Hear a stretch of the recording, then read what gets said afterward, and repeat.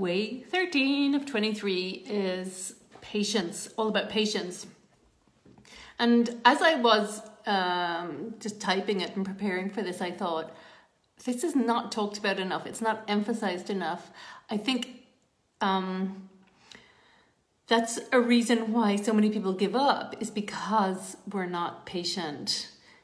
We're like nearly there, and then, oh, this is not happening. And then we go back down.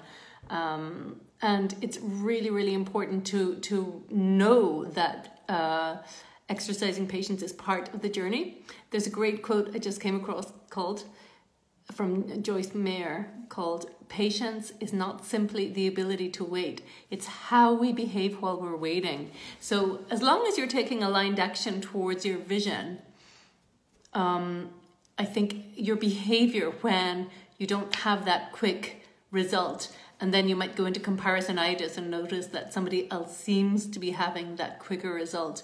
But if you keep your head down, stay focused, trust, and have patience, and know that that's just a necessary part of your journey. Obviously, if it happens really, really fast, then that's an awesome bonus. But for the majority of people, it's practicing patience that makes all the difference. There's another great quote from Ralph Waldo Emerson: "Adopt the pace of nature, her secret is patience." It's true, isn't it? I mean, nature, look at the magnificence in nature, and her secret is patience. So I think that is really, really helpful to remember.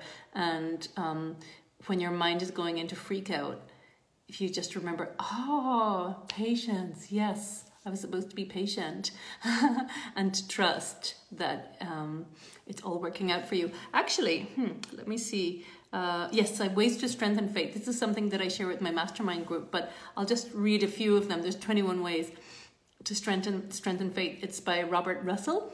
It's a book, but he talks about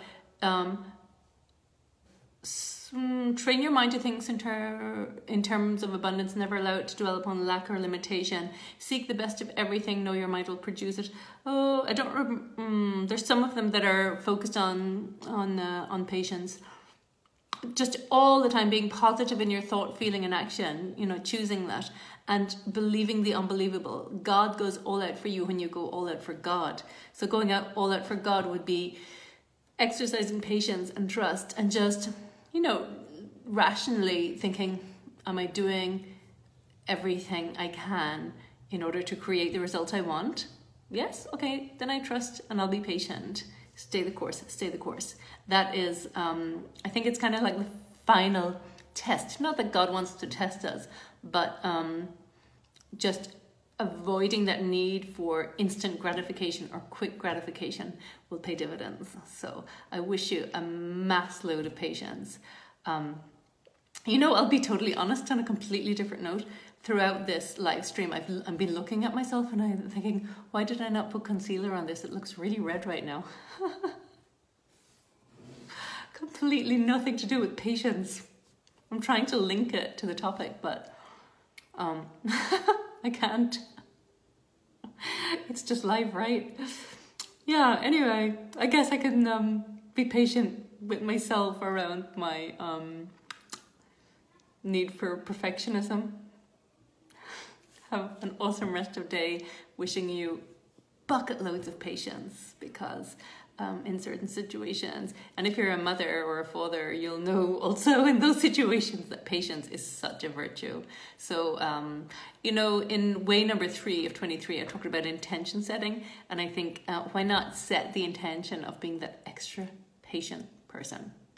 You've got this.